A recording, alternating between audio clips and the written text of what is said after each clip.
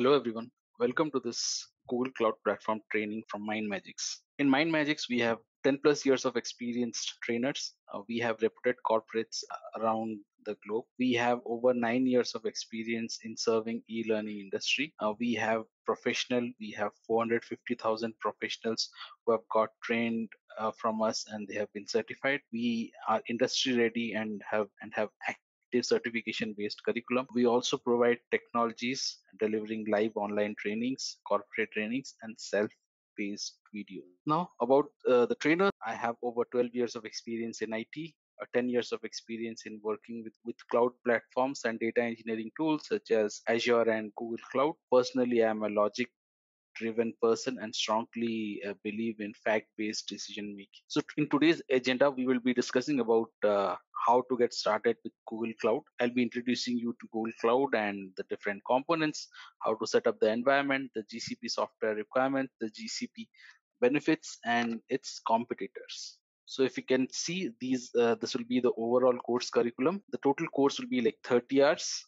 Regarding the timing, you have to contact MindMajix, and regarding fee also you have to contact MindMajix. So this course will include like virtual networking, cloud IAM, data storage services, resource management, resource monitoring, infrastructure automation with cloud API, managed services, application infrastructure services, and containers. So some random topics like Google Cloud Computing, virtual Google Cloud or Google Compute Engine will create some virtual servers, VMs. Then Google Container Engine will set up Kubernetes, the microservice. And then regarding managed instance groups and load balancing, we'll also look at it, and then we'll also see ops and security. So these are not the only topics, these are some random topics. Besides these topics, there will be plenty of other stuff that we will be covering. At the end of the course, you'll be getting a certification from MindMajix. If you want to go ahead with the certifications from Google, so these are the list or the certifications. The course that I'll be covering is good enough for like most of the certifications. Some of the certification like machine learning and collaboration engineering or cloud security engineer, these are something there will be some extra topic that needs to be covered. For most of the certifications you'll be good enough with this course. So regarding the lab setup, so everything will be virtual and on web portal. Most of the application will be on web portal, so you should at least have Windows 7 or above. We'll be using Chrome heavily for this particular tutorial. So these are some of the interview questions. If you want, I can just go through these interview questions, and at the end of the session you should be able to answer all these questions. So this is regarding the GCP demo questionnaire. So if you have any doubts, please reach out to info@mindmajix.com. Let's go ahead and get started with the actual tutorial. It's more of a demo for today. Let's get started. I've opened Google Cloud Platform. So to get started or to start from scratch, I'll have to use console.cloud.google.com. So once I hit the URL, will redirect me to dashboard page.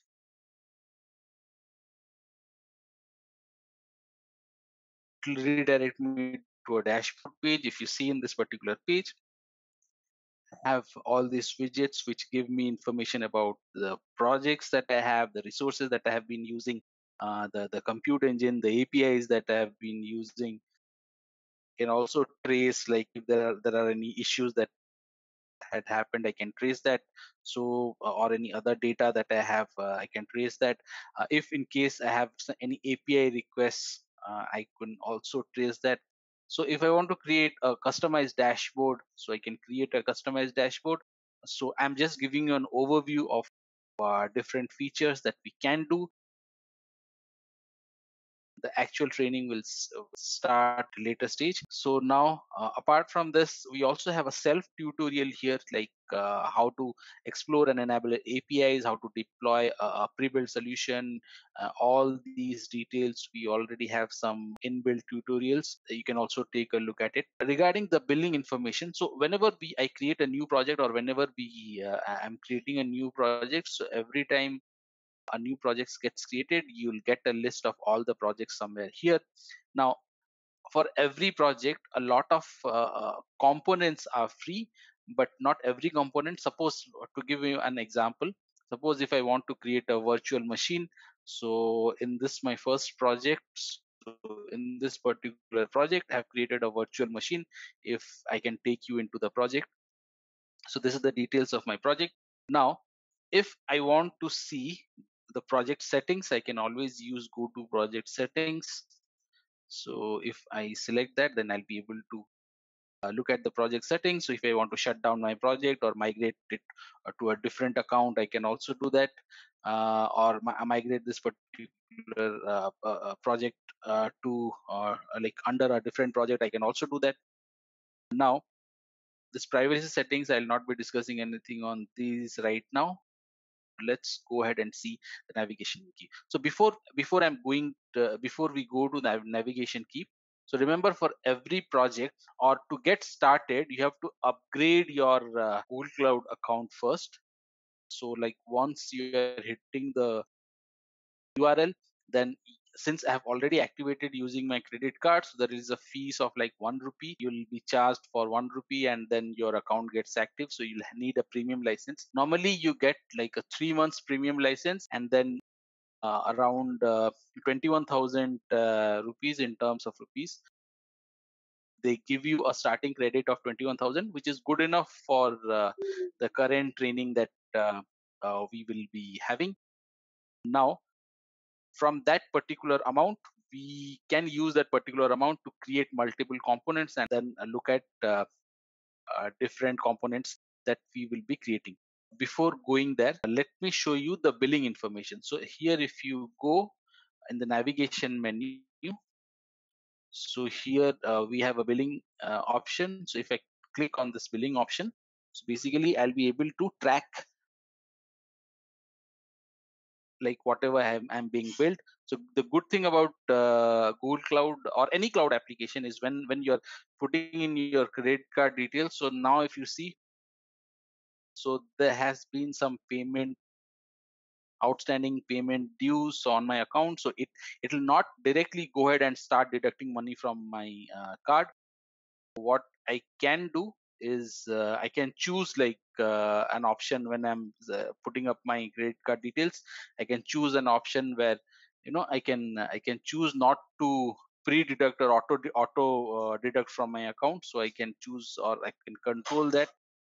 So once I do that, so every time before deducting, they'll prompt me. So this is the amount that I need to pay.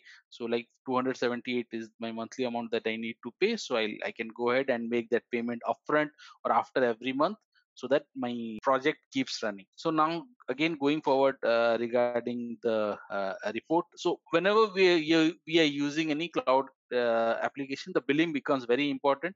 So because there is it's like a prepaid service, so that you have to give your card details so that they have all those details, and after that only you can start using. So if you want to control that, you can have that information, like all the billing information, so that you can have then cost breakdown and everything, you can have it here. Going back to the application, so now let's go ahead and take a look at different components that we have.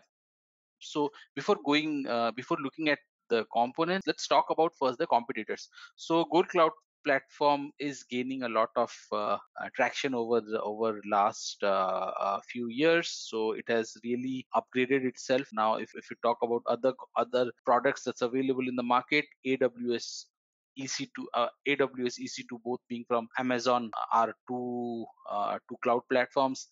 Then we also have Microsoft Azure. So to have like the popular applications that are being used for the cloud platform. Let's go ahead and then take a look at different components. So from this navigation menu, I can click on this navigation menu, and then I'll have all the components here listed down. Suppose I want to create an app engine or run some services, I can start some services here. I can look at the dashboards. Now for compute engine, if I want to create a VM instance, I'll show you how to create a VM instance and how to log into a VM in this particular tutorial or in this particular demo. So if I want to have a VM instance, and then instant templates.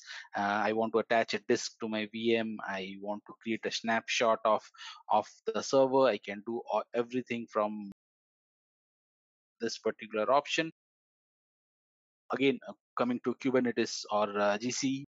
So here, if I want to create clusters or workloads and then create services, I can do it from here. Then we also have other components like cloud functions, cloud run, VMware engines, like inbuilt VMware engines.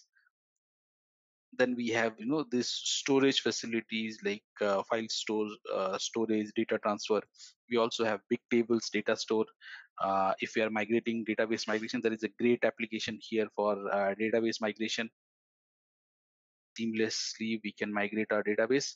Then we have a SQL. If I want to create, if I don't want to create a VM, I want to just create a SQL instance, I can also create a SQL instance, and then I can use the SQL instance, and then using some IDE or front end application, I can just connect locally on my system.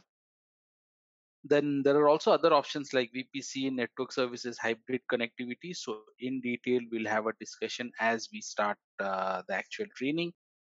Then coming back to other components.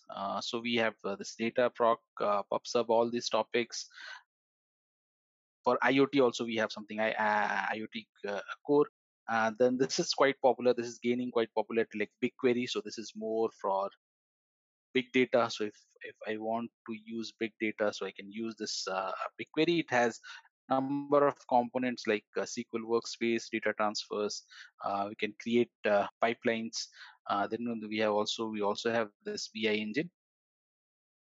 Can do all those stuff. So if you take a look at it, we have again coming back to more options. For AI, we have a number of options. For NLPs, we have a natural language processing option. Then there are a couple of AI platform options. But as we go along, we will be learning how to create a Jupyter Notebook instance, then how to handle Hadoop clusters, then so like in video intelligence. So there's a lot of features on this one. So whenever we are creating a solution, or whenever I'll not say solution, or whenever we are using an application among these options, so we can directly use the UI to create an application. For instance, if you want to automate, we also have a script option just like you have a PowerShell in Windows. There is a active cloud shell available in Google Cloud Platform. So if I'm using this active cloud shell, so if I'm using it, so it will take like a couple of seconds.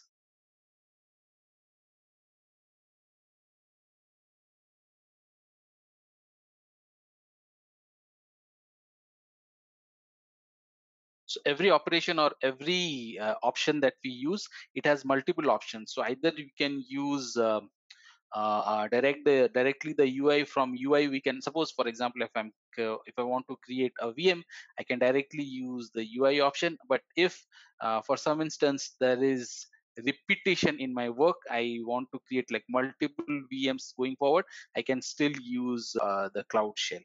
Okay, so this is an example of cloud shell. So here we can write our shell programming, can write scripts and automate the development process. So for now, I'll just go ahead and close this. And as a part of this demo, I'll just go ahead and show you how we can create a virtual machine or virtual server.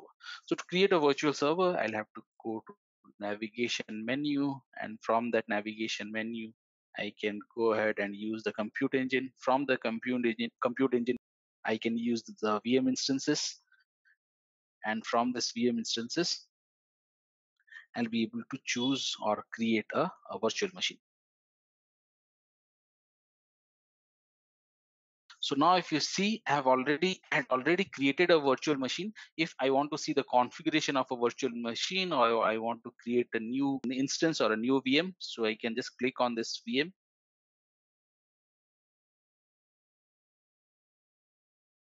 And once I click on this VM, I can name it, name the VM. So as I go along, I'll see the monthly estimate.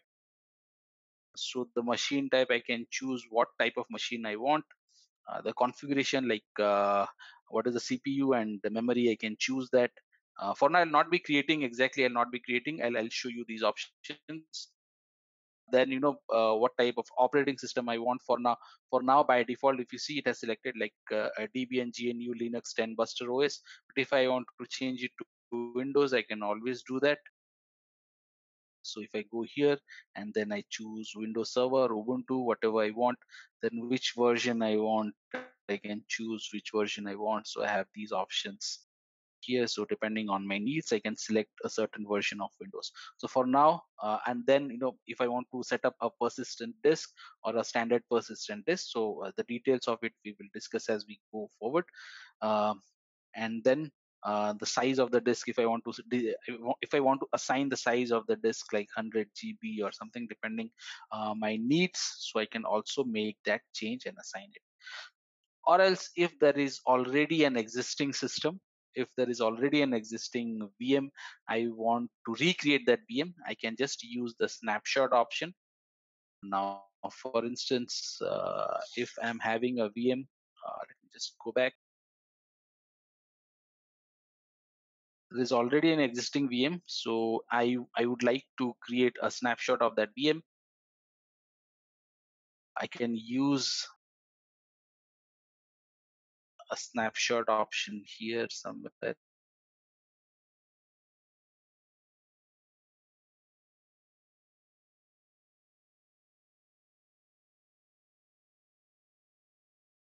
If I want to take a snapshot, I can use the snapshots option, and then using the snapshot, I can create a snapshot of my VM, and then I can just go ahead and restore my VM. So for instance, if I want to use my VM, I can just use the RDP here. I can just use the RDP, or else I can just download the RDP as well.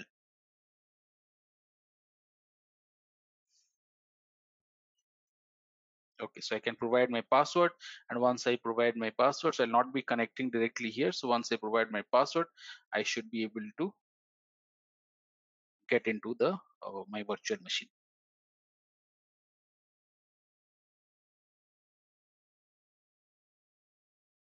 This is how we can create virtual machines. And then if I don't want my virtual machine to keep running, so for now this particular virtual machine is running. So if I want to stop it, I can stop, suspend, then reset, look at the details, and then look at the monitoring tools.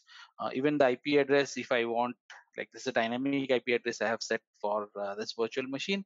If going forward, if I want to set up something static, then there are also ways in the settings we can configure and set up static IP address.